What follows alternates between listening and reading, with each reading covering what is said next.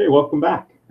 This video is to talk about the error called illegal start of expression. So there's two types of errors, right? We have syntax errors, things that are not correct, and then we have a lot of exceptions which get thrown at runtime.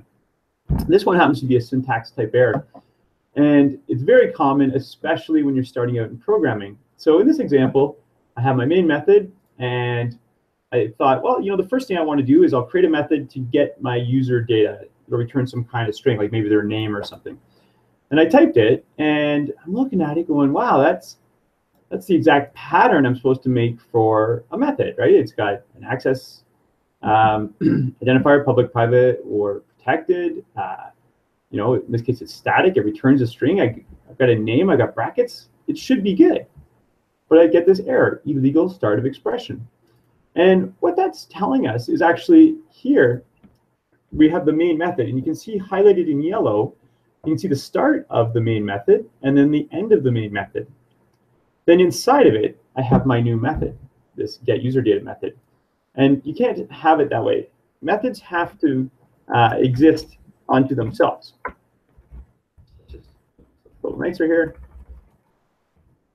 So this method starts and stops, and then a new method starts and stops. And then the other error that we're seeing here is has a missing return statement. Now, what that means is here, when I declared the method header, it has a return type. In this case, string. It could be int or double or student or any type of object. But it's telling the system that I'm going to return something to whatever method calls it. Because there's nothing here, it says I'm missing a return statement. So all I have to do is return something. It's going to be happy. So I'm going to say return Yahoo. Okay, and then my error is going to go away. So the two items here, illegal start of expression, is usually a bracketing issue. So just make sure you look at the start and finish of each method. And then the other one we looked at is missing return statement, which means if you say you're going to return something in your code, you have to get to a point where you can return things. Another scenario that people get confused at is it says like if 5 is less than 4, return Yahoo. Whoops. In this case, it may look like we've got a return statement, but we still get this error.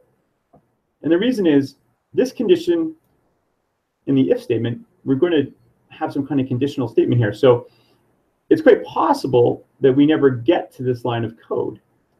So it is, in this scenario, you'd have to write an else and then return it.